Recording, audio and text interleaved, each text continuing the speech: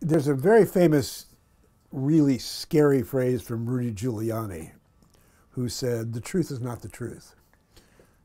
You know, he was going through one of his stupid, convoluted sort of things, and he was saying, the truth isn't the truth. It's somebody's version of the truth, not the truth. He didn't have a conversation Truth is about... truth. I don't mean to go like... No, it isn't truth. Truth isn't truth. The President of the United States says, I didn't... Truth isn't truth. Mr. Mayor, do you realize what... No. This is going to become a bad meme. Don't do this to me. And then we had this thing from Kellyanne Conway, this alternative facts. Don't be so overly dramatic about it, Chuck. You're saying it's a falsehood, and they're giving Sean Spicer, our press secretary, gave alternative facts to that. It isn't true. I mean, we had a politician once, Moynihan, Daniel Patrick Moynihan, who said, everybody's entitled to his own opinion, but not to his own facts.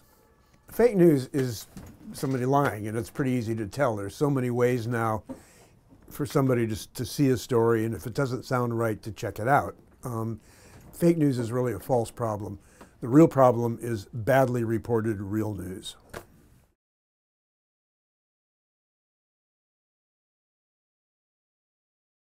Well, no, he gave it a name, but I mean, we've had fake news forever. I mean, I started out as a reporter in 1842 in Arizona and working on a small daily newspaper.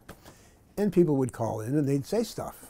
Or, you know, I mean, you know, they think it's the truth, they're trying to sell us something, they're making something up. But what a reporter does, the first thing a reporter does is check the story. You know, and so fake news is simply a word that Trump has made popular and other people have seized onto because it's very useful. It just means something that's wrong. It's not really a thing.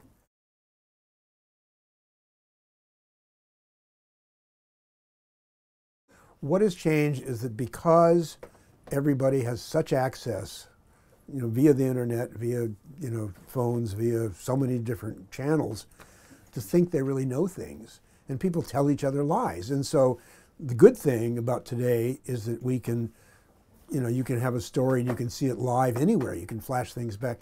But the bad thing is that we get things wrong at the speed of light. You know, so very few people take the trouble, if they hear something, to check it out. Does it make sense? You know, are the facts correct? Are there enough facts? Is there another part of the story? People don't take that trouble anymore.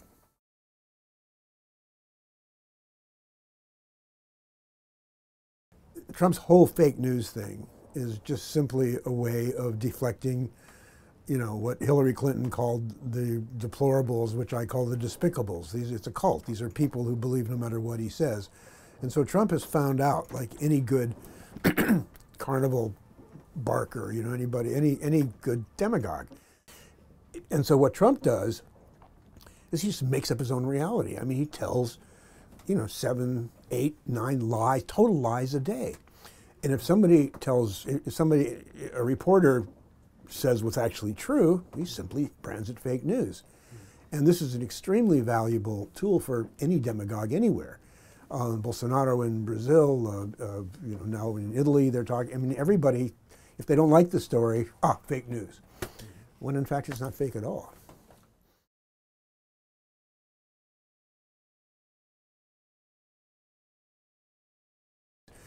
People these days talk a lot in the news organizations, CNN, BBC, whatever. It's not anymore the organization itself. It's really the reporter or the photographer or the person. And so there are some very good journalists on a lot of news organizations. If you get a good reporter who is telling the truth, like a lot of people on CNN do, then you've got to demonize the organization.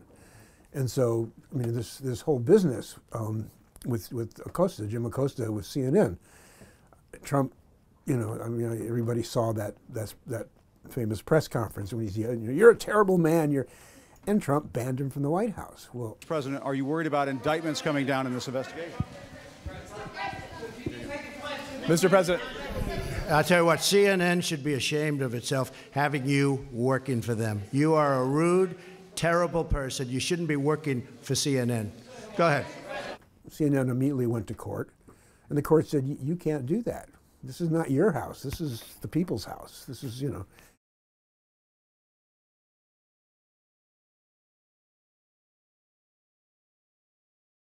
You can't ignore the tweets because he's the president and that's the manner he's chosen to communicate. But if he says something that's an obvious lie, the New York Times started this about a year ago, and congratulations to them for doing it. They will call it a lie. They'll say it's not true. He said this, but it's not true, and this is why. The Washington Post has a whole unit to keep track of his lies, and I mean I think they're up to 6,000. I can't remember how many, but the problem is they've chosen to use, they call them Pinocchios, the 18th, 19th century story about the puppet that has his nose gets longer when he tells a lie. Well, it was very funny at the beginning, but it trivializes it. And now they have, there's a new category called a permanent Pinocchio or whatever. If he's told the same lie 20 times or something like that, then he's, but people get immune to it. A president who was telling a lie and putting, and I'm not exaggerating here, putting the future of humanity at risk. I mean, when he denies climate change, and when he sells clean coal, and when he does, things that he does, and he does these crazy diplomatic things with people like the Chinese and the Russians and the Koreans who can, he is putting the world at risk. That's not funny.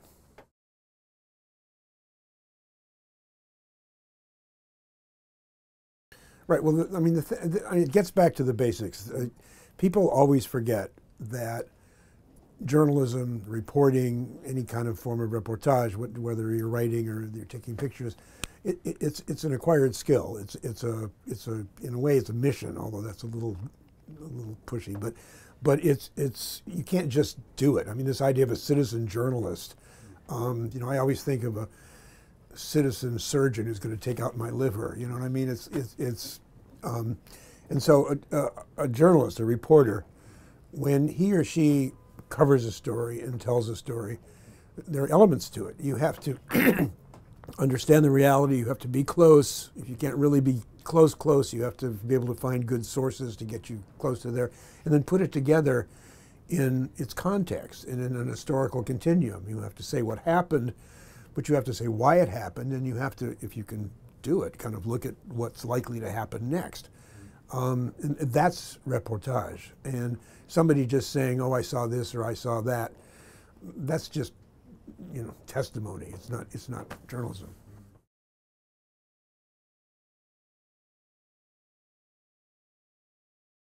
The problem is we have forgotten that the responsibility lies with the consumer, not the reporter.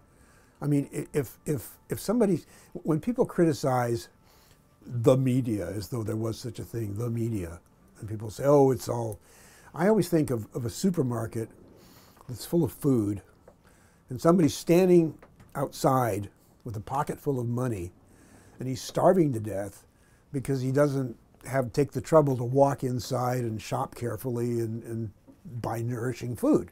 It's, I mean, if we can tell the story, and we can report stuff, and we can provide the images, and we can provide the background, but if a citizen, a consumer of news, doesn't take the trouble to actually listen to what's being said or read what's being said and check it, it's not our fault. My students in Arizona, they'll tell me something, and I'll say, what's your source? And they say, the internet. And I say, the internet's not a source, it's a delivery system. There's a big difference.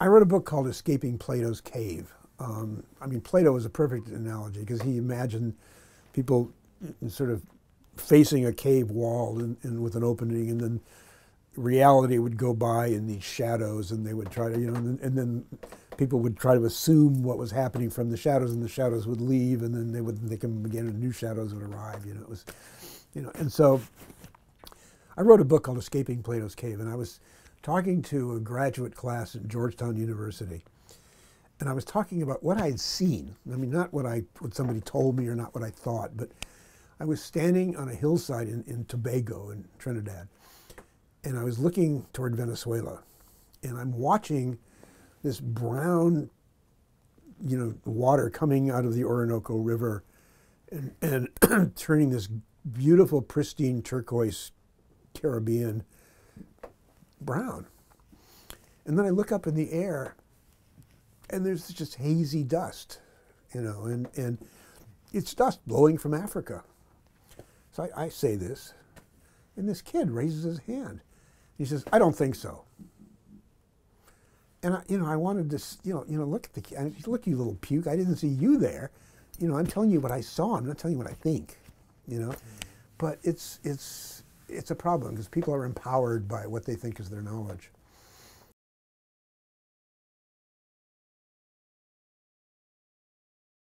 I mean, there's a great line, a Clint Eastwood line from Dirty Harry, the movie Dirty Harry, and excuse me, he says, opinions are like assholes. Everybody has one, and I mean, an opinion, if that's what you do, okay, if it's on the op-ed page, if it's an opinion, there's a value in that, but it has to be seen as an opinion. It's not reportage. In the state of Arizona, there are 2 universities.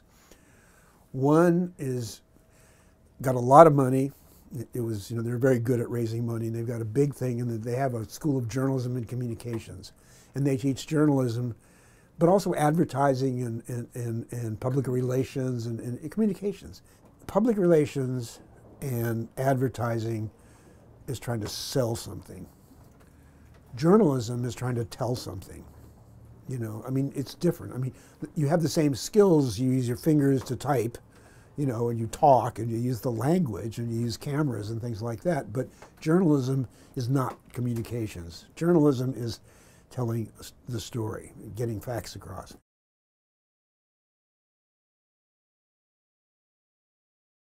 News organizations now are run by money people who have never done the work. They have no idea really what we do. They use the word content. Every time I hear the word content, I want to kill somebody.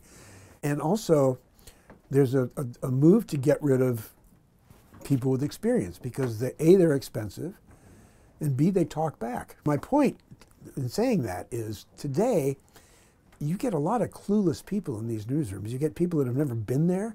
I mean, you listen to these people. They're pronouncing names they've never even heard of. I mean, they have no idea. They can't find these places on a map. They say, or you get people.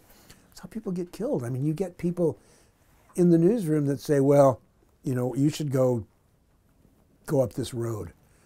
And, and we've all lost friends who've, gone up a road because some idiot in London or New York or Paris has sort of said, So it's a problem. It's getting a problem that, again, this is not against young people. It's not the fact that you can't get real smart real quick. But experience, you can only learn with experience.